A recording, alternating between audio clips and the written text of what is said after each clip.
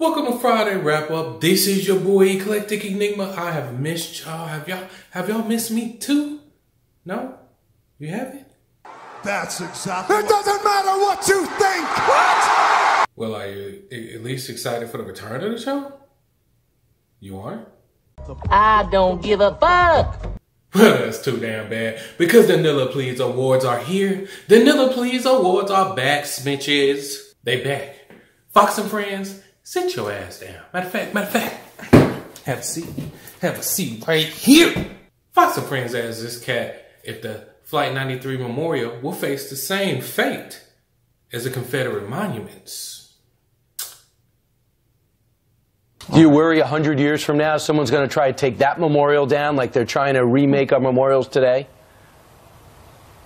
Fuck us, right? The Flight 93 Memorial was put up for people that fought against terrorists. And these Confederate monuments and statues were put up for people that were terrorists. I mean, these mofos were racist, bruh. And they wanted free labor from black people. And is thinking illegal yet? Somebody tell me. I want to know. Is it illegal? Don't be like that. If I had a rock, I'll bust your head, bitch. Nilla, please. Next up is a woman from Nashville that shot a homeless man because he asked her to move her Porsche. Look at that mugshot. Look at the mugshot, y'all. Look at the mugshot. Doesn't she look like an unbothered lemur? That's what I think. I mean, dude was trying to sleep. It was 3 in the morning and she was sitting in her Porsche. He was sleeping. She was probably trying to buy drugs, right? Because what else are you doing at 3 in the morning? Ain't nobody sleeping with lemurs? Well, okay, we're not talking about Bobby V right now. We're not talking about Bobby V at all. This chick shot him 2 times. And then she left the scene. And then she puts out this quote. I'm not a bad person. Hey, it's me. Shooting somebody and leaving them at the scene to die kind of means you're a fucked up person. You're right, you're not bad, you're fucked up. Also, a previous assault charge determines that you're lying, okay? I mean, you had a charge, but your daddy got a job because your daddy is an attorney. Plot twist, right? And daddy, the attorney, says that this was self-defense. Bullshit! Bullshit! Sorry about that, y'all. Had a little cough up in here. The teachers in Atlanta, they got caught up in the test scandal. You know how much their bond was? $1 million. $25,000 for shooting somebody twice and leaving the scene, but $1 million for test scores. So, God. What is this just us system doing anyway? Privilege. It's privilege.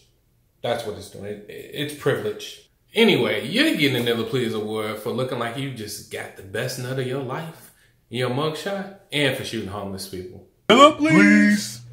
And then we got Floyd Speed Reader Mayweather. Yeah, he defended Trump's comments about grabbing women by the, you know. Now, if you're like me, you're thinking, oh, for real? Floyd, the woman beater, defends Trump? Surprise, motherfucker. Surprise, surprise, right?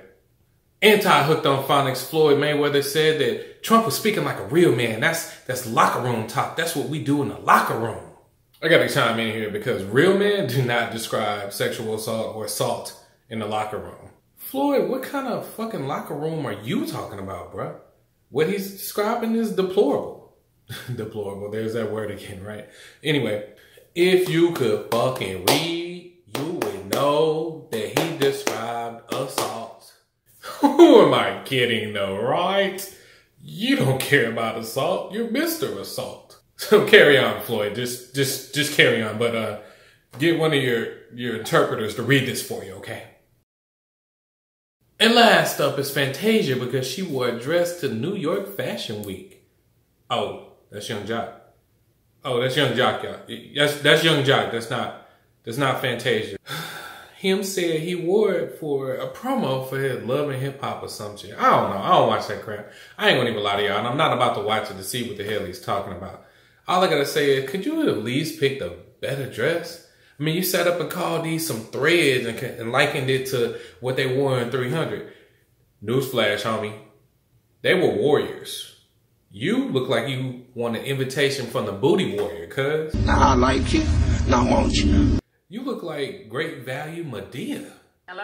Yeah, just take the L and keep it moving, bruh. Just take the L and ma'am. Take the L and keep it moving, ma'am. And I mean, you were just saying it was some thread, but thongs are thread too. Do you have that on underneath? Never mind. Don't answer that. Don't answer that. Go ahead and free yourself. Hello, please. Now, let's speak on that short but shorty in the White House, all right? Jemele Hill from ESPN came under fire because she basically spouted whole truths, nothing but the truths, about your boy Drumpf. She called him a white supremacist that is largely surrounded by white supremacists.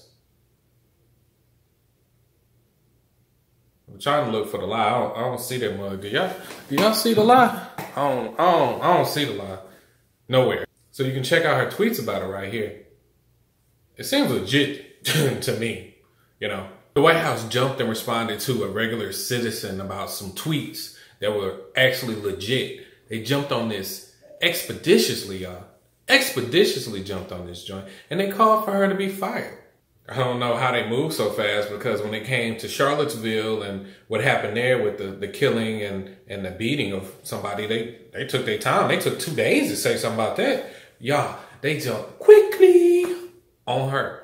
Sarah, unqualified Huckabee, got up in front of the podium and said she needs to be gone, which happens to be an ethics violation, because in their position, they can't do that, call for the firing of regular citizens, you know.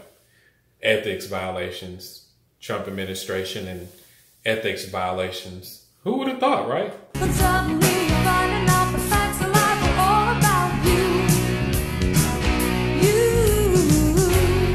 If the most unqualified faux pres in history can get an attaboy for speaking his little mind, Jemele does too.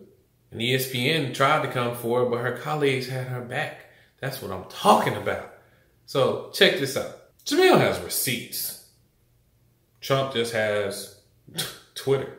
I stand with Jemele and I stand with Colin Kaepernick. I'm back. And I will see y'all next week. I hope you enjoyed your bye.